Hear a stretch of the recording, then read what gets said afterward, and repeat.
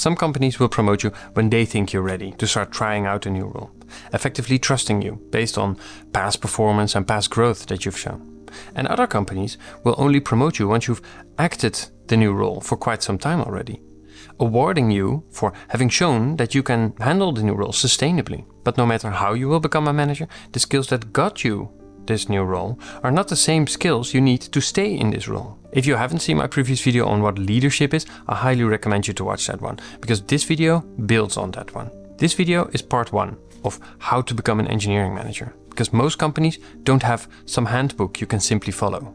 Let's get into it. The first chapter is called Just Start, because you'll never be fully ready, and that's okay.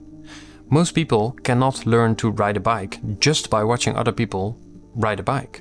That's not how learning works. In theory, you could read all the right books just to get yourself as ready as possible. But in practice, it's not going to work that way. It's not going to help you that much. These skills that you learn need to be practiced right away. I'm not saying reading the right books isn't helpful, because it is. I'm saying start to practice right away. Most of the theory that you consume needs to be put into practice immediately for it to stick, for you to not forget about it. Luckily, it's quite easy to start with one-on-ones. Whenever you and your manager have decided to give it a go, this is where I recommend you to start. From the foundation of the one-on-one meeting. Don't change anything else about your job yet. Just schedule one-on-ones with the people that in the future will report to you, and start having those meetings. And then don't change anything else about your job for now.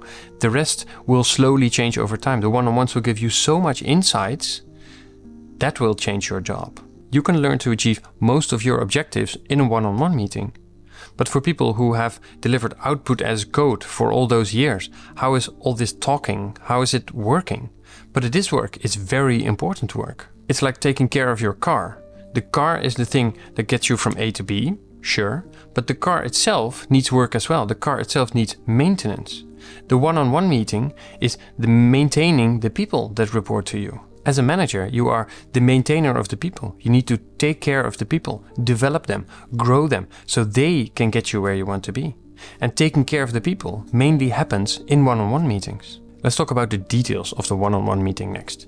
Depending on the number of people you have, I recommend to schedule them recurringly. Just put them in your calendar, either weekly or every 2 weeks. These are your most important meetings from now on. But it can be quite daunting to have your first one-on-one. What will you talk about? What if you have nothing to talk about? What if you fall silent? The goal of the one-on-one is people development. And the way of achieving that is by coaching them. And coaching is really, in principle, it's 2 things. It's listening, really trying to understand them.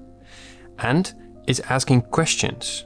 It's giving direction by asking questions. It's trying to make them think. It's not by giving them all the answers. One of the most important mind shifts that every manager has to make is that you can't make people change. You can only show them the door, but they are the ones who have to open it. And you do this by listening. You do this by empathizing. Empathy is defined as understanding and entering into another's feelings. It's derived from ancient Greek, and it means to suffer with. In one-on-ones, you ask them how they're doing. You ask them what the fun parts of their job are, which people they work efficiently together with, which people not so efficient, which parts of their job are very frustrating, which are sometimes other people. You try to really get to know them. You try to get to know their whole self. This is a concept from the book Crucial Conversations. It is getting to know also somebody's hobbies, somebody's private life, somebody's values and somebody's motivators. The moment you have access to those, the moment somebody dares to be vulnerable with you, you can really help them a lot better. You need a certain level of psychological safety to get to know their whole self. You need to be very careful not to judge them, because when they try to be vulnerable with you, they're most honest with you. And this means that through coaching, you can help them best. As a manager, there's 4 primary ways to create engagement. The first one is to communicate the past, present, and the future of your company.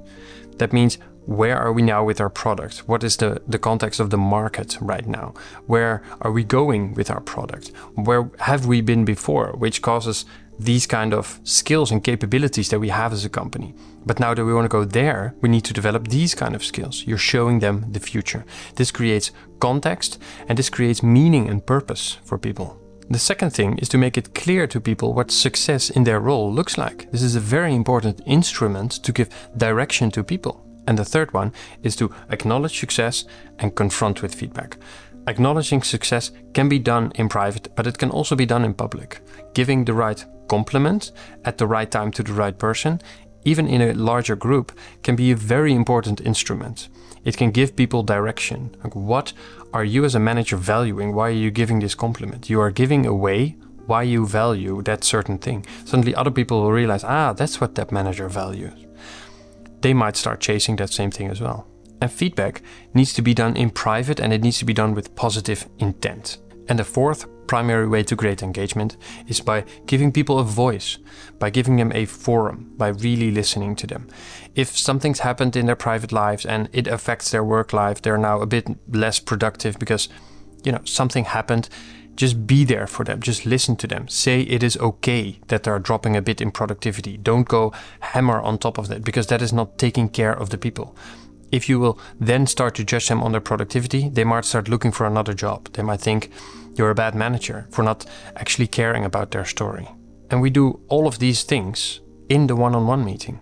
Becoming a good people manager is the art of making the most of your one-on-ones. In addition to running effective one-on-ones, becoming an engineering manager requires a whole list of secondary skills. I'll highlight a few that personally help me the most. The first one is note-taking, or building a second brain. The brain is very good at having ideas, it's very bad at storing them, so you need some other place to store them. Pick a system like Notion, Obsidian, or Roam. There's more out there, but these are very famous ones that I think are pretty high quality. In that system, you need to store three things. You need to store raw data, you need to store a knowledge base, and you need to have a to-do list. These are the minimal things I would recommend everybody to start with. You can grow from there. You could literally make 3 folders for these, one for each. Let's talk about raw data first. I call this meeting notes. During meetings, this is where you jot down. You create an entry for every meeting. This is where you start writing down thoughts, things that were said, things you want to remember, actions, anything that you just have to write down quickly. You'll get to it later, because your main point is pay attention to the meeting. You want to be there, you want to actively be engaged in the discussion, but when something important happens, you need to write it down, because it's too important to be lost. You're effectively creating a raw log of notes and scribbles, only readable to you, and that's okay. Then a few times per week or once per day, you sit down and you process that raw data. You distill actions from them and you distill insights from them. Actions literally go to your to-do list, and insights are things that improve your understanding. That it's good to have read it again. Now I realize this. It may also become an action, or you may, think about the long term at some point and have a new realization. The second folder or section is the knowledge base. This is where you build your second brain. This is where you put things that you don't want to actively keep in your head all the time. You don't want to remember them actively. You want to be able to access this easily. I've shown quite a few examples in my video on productivity on how I use my Notion setup, and specifically this knowledge base section, which in my case is called articles. If you want some more examples of this, please take a look at that one. And the third one is a to-do list. And in the beginning, don't go too fancy with this. Just have a plain list of text or bullets, and the priority is simply the order. And if you want to mark an item as done, delete it, delete the line. This can get you started right away. There's a few important insights about to-do lists. You need to have a limit. The limit can be 10 or 20 or whatever, but don't make it too big, because if to-do lists like email boxes and whatever become too big, then you're not going to look at them anymore. You're never going to do all the items, so it becomes of less value, and at some point you'll stop using it. Anything that takes less than a few minutes to do, don't write it down, just do it. It shouldn't even enter your to-do list. And the last one is that you need to look at your to-do list daily. You need to reorder things daily, and you need to delete items daily. Yes, delete. If it's on your to-do list, why would you delete it? Because I have many ideas and I'm never going to execute all of them. Priorities change all the time. Ideas that I have today, maybe when I look at them tomorrow, are, not that important. And as a manager, you will quickly have way too much things to do. So you need to prioritize. And deleting or delegating to somebody else, which is also deleting from your list, is a very important activity of managers. Otherwise, you just get bogged down and won't get the important things done. The next secondary skill I want to talk about is managing up. As a manager, you will also have a manager, and you need to build a relationship of trust with this person, the same as you are building a relationship of trust with your own reports.